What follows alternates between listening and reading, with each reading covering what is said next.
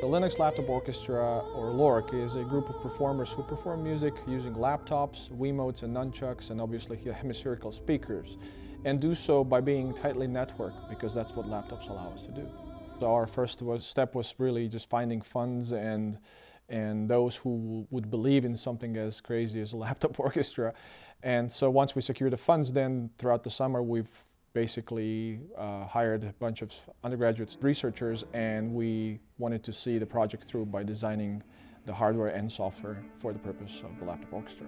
We built these from IKEA salad bowls, and the core idea is that these speakers allow us to have an omnidirectional presence of individual performers. I think the exciting thing about laptop orchestra is the fact that these students come from all different backgrounds. They do not necessarily have any musical training other than just simply passion for music. We obviously use laptop screens to convey critical information, and we try to translate it in such a way that it is universal. So a composer now has to be an engineer, a user interface designer, human factor engineer, all of those things in one, because you have to design an instrument that somehow conveys information in meaningful and visually pleasing way. So the music performance is more than just the sound itself, it's also a choreography, and that's something that needs to be very carefully crafted when it comes to designing new instruments.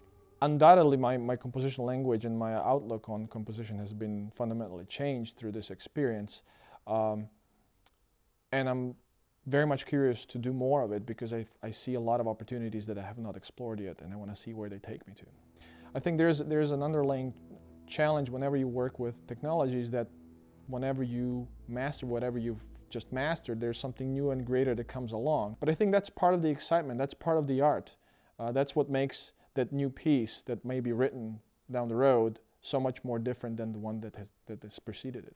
There's an inherent coolness factor when you talk about the laptop orchestra, simply because it is not clear what that actually even means. But I think beyond that curiosity, there is something more fundamentally interesting and important, and that is, how do we connect the dots there and allow students not only to engage in the musical activity and therefore spark interest in music, but at the same time also encourage them to explore the world of computer science, the world of technology, computer literacy, and so on and so forth. We're currently partnering with Boys and Girls Club of Roanoke, Virginia, and we're building a smaller satellite laptop orchestra for them, with the hope that we're going to perform together with them sometime later this spring.